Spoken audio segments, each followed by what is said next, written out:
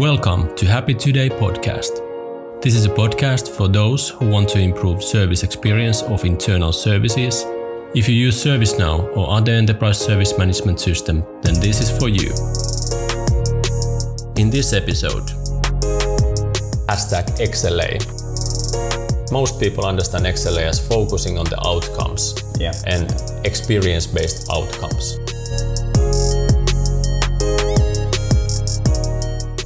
Hey, welcome to this episode of Happy Today podcast. Now we're going to start a new series called #XLA, and the XLA comes from the words experience level agreement.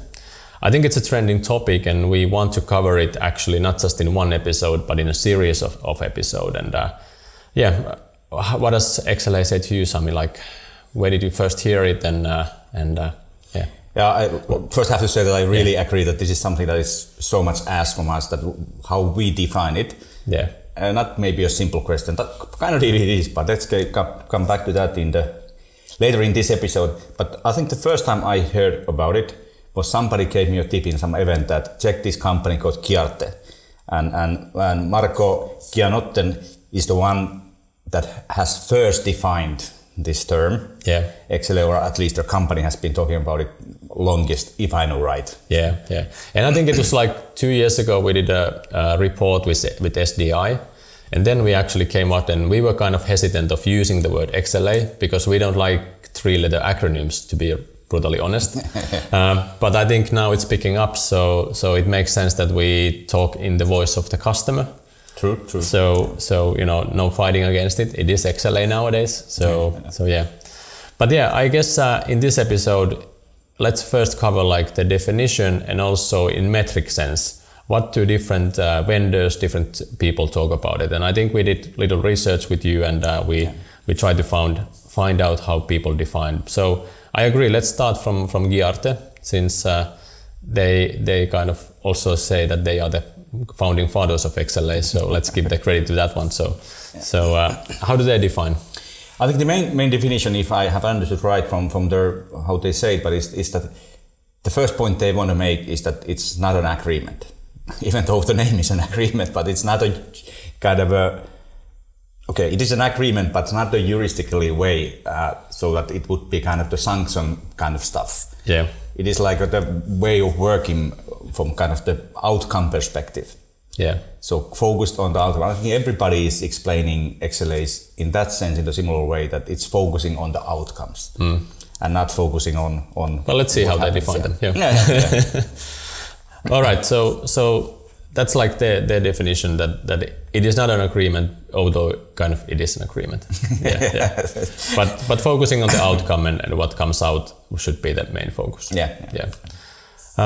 Then there was like some interesting founds, like Deptive from New Zealand, saying that experience level agreement swings the focus to employee experience. So actually discovering how employees actually experience the utilization of technology. I think that's also really good. Again, it comes to the same, but they use a little bit different wording here. So again, shifting focus from service reviews and penalties to continuous service and improvement. I think that's the key point again from Deptive that I picked up. Yeah, I think then I think one of the companies that is talking very much about this now is Citrus Collab. Yeah. And Alan Nance and Lisa Schwartz are talking about this, and I think they have about the same point there. They are thinking that this is changing how we do the design. So continuous service improvement is in the same area, but they are thinking that XLAs are now changing the focus how we should in service management focus on the outcomes, but designing it from the perspective of end user experience. True. And couldn't agree more with that one. Yeah. And then I went to our friends at ITSM Tool, and there was a guest article from Hannah Price from Topdesk. And I think what she said was that in the end, how did the customer feel? So again, coming to this kind of intangible thing, what experience really is.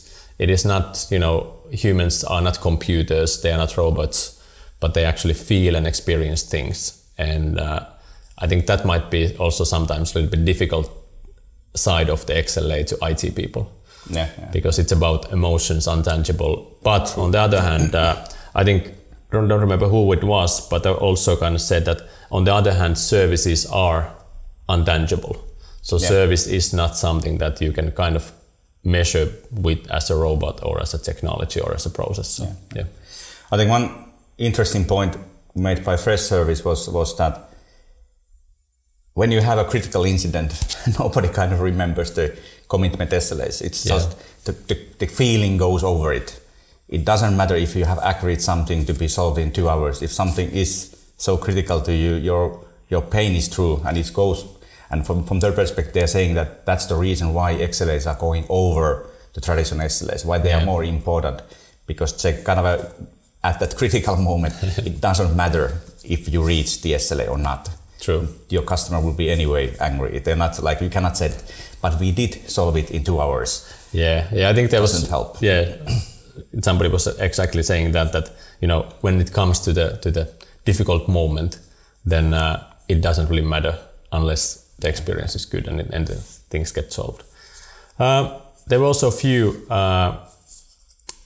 like Nexthink and Lakeside, who are more measuring the devices. So I think then their definition, it was still as an agreement. Yeah. So it was again a little bit.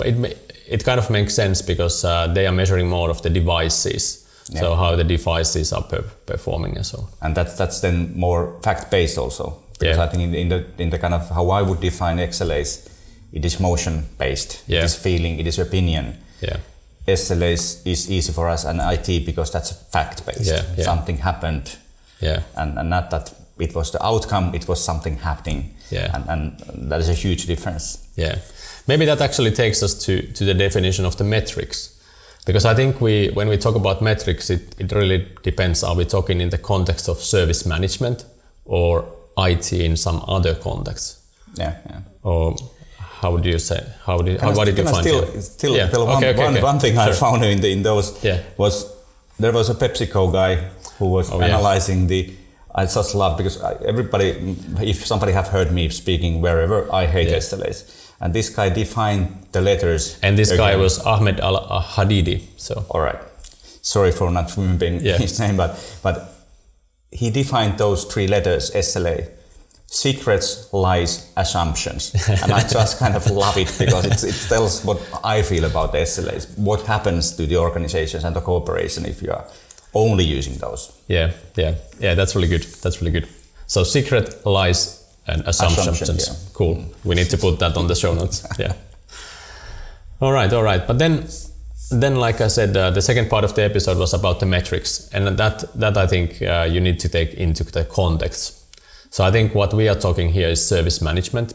Yeah. So again, how would you define in Happy Signals the metrics? Then we can look how other guys are defining. But Sami, what are the Happy Signals metrics for XLA? Yeah. So of course, what we measure is the happiness of end user satisfaction after each incident or request, whatever enterprise service management area we are in. That is the kind of the perception, how they felt, how we help them. Yeah. But I think the other thing what is really an XLA is also that we are asking from the end users how much time did they lose because of a certain issue or request. Yeah. So how efficient we made it for them. And I think those are the 2 metrics in the service management that are really the dominating ones that we should be focused on. Yeah. And well, that's how we define XLA. Yeah, and I agree because with the productivity side, you can understand which services are the critical ones. Yeah. With SLAs, when you define them, you kind of define either let's put this kind of SLA for this group of services and this kind of SLA for this group without actually asking from the end user, is this critical for you? Is this important for you? And when they say in our metric that they are losing time in certain services or using certain channels, it means that it is business critical for them. Yeah. Then you don't really care about those services where people don't report lost time because they are happy with those. Even if they wouldn't be too happy, they are still not losing productivity. So the experience for them doing their work is still pretty okay. Yeah, I think that's kind of one way to find the critical services if you don't know them from the start. Yeah. But all right, let's look at how other guys. So what about Giarte? So let's take first again. They had like index based on multiple aspects. So if we talk them through, so the product proactivity of the provided service, what do you think about that? I think that is a good point, and I think we kind of have that also in our approach. We are having that as a one kind of a happy factor, as we call it, so that if the service was really kind of provided in a way that you didn't even expect that. Yeah. An easy example being that your hard drive is getting full, and the service desk will contact you and say that, okay, hey, come here, there's a new hard drive for you, waiting for you, or some other ways they are helping you to. But then the rest are like the extent to which we help clients to accelerate time to market. Again, a little bit about the lost time. Number 3, the number of relevant insights provided. Number 4, the knowledge level of employees, which is pretty interesting. It is something that even the service desk agent, if you don't teach your employees to use the IT, even the best support guys can't really make the employees feel that they are knowledgeable if they haven't been. I think this is kind of have to ask on the QA guys, because are they now talking about the typical problem was asked when we are talking about the employees. Sometimes we are thinking, our customers are thinking, are we talking about the agents or end users? Yeah, the services personnel or the thousands of employees that you have. And I think here the same thing goes, that the knowledge on both sides is important. True. I think they might be now talking about the agents' knowledge levels, but which has a huge influence on. Yeah, I think let's try to get the Giarte guys on our podcast and talk about the definition fully. So that's why I think today we kind of want to expose the different aspects of it. And the last one from them is the general quality of the service provided, which I think for us is the happiness. So were you happy or not? Then what else did we find? So I think with Top Desk, Hannah Price was mentioning the kind of just having a satisfaction survey. So she's saying that regular intervals. I think what our take is that every time. Because you never know when you're having the bad experience and which is the service that you really want to give feedback on. So. And kind of giving that opportunity every time for end users to give that feedback. They will not do it every time, but they want to have that opportunity. And so don't be afraid of asking it. They will make a decision if they have time for that or not. And then, for example, next thing, they are approaching the XLA through in-depth scores and analytics. So they have like different kind of the device and network and that kind of things. Again, it's very, very technical. So that I think it makes sense to just combine those into one score, that you take the network and the device and different type of things into it.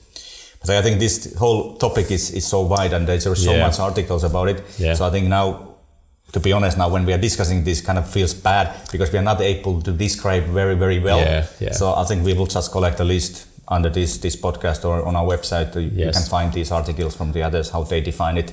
Exactly. And then I think we'll try to get most of these people that we are mentioning into an interview and then fully go into insight. And I hopefully during this spring and summer, we have much more knowledge for our listeners about XLAs. I think that's the thing. But as a summary, I think what seems to be the common trend is that it seems like most people understand XLA as focusing on the outcomes and experience-based outcomes. So I think that seems to be the common denominator anyway with everybody who are talking about XLAs.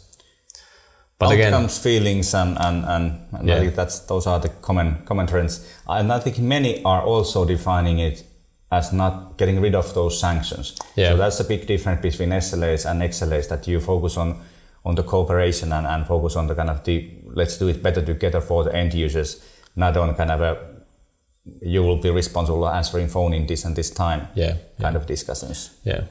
But as a like one definition, I think it's still undefined as like a couple of sentences. So outcome based, but there's not really like a consensus yet, like what is the XLA really? What is it if you make an XLA? What is it going to be? I think that's still the difficulty for our listeners and for our customers currently. I think kind of there are many companies that have already defined in agreement level also how they will describe these XLAs there, but there is no standard for it. And I'm not sure if there will be. Of course, we want to be the standard, but that's a different question. Or our product has been used for that already, but it's not defined. And also one thing is that will the XLA be only in service management and service tech area? I think some are also taking it to a much wider area of IT, like Nexting and as I said, they are not only in the service management scope. And that's also quite interesting to follow up. Yeah, and I think then there are other companies that actually take it also to the customer side, so to the external customers. When you talk about customer experience, what is the experience level that we agree to provide to the external customer? So it is a wide topic. We'll focus on the service management side, and we'll try to get a lot of interesting people here. All right, I think that's a wrap. So keep in touch. So whenever you see the hashtag XLA, it's about this topic. And I think the next one we'll try to go like, what are really the benefits? Now we have been talking about the what does it really mean, what is it, what it might not be. But then I think next we'll tackle a little bit on the benefits of it. Yep. All right, cool. Thank you. Stay happy.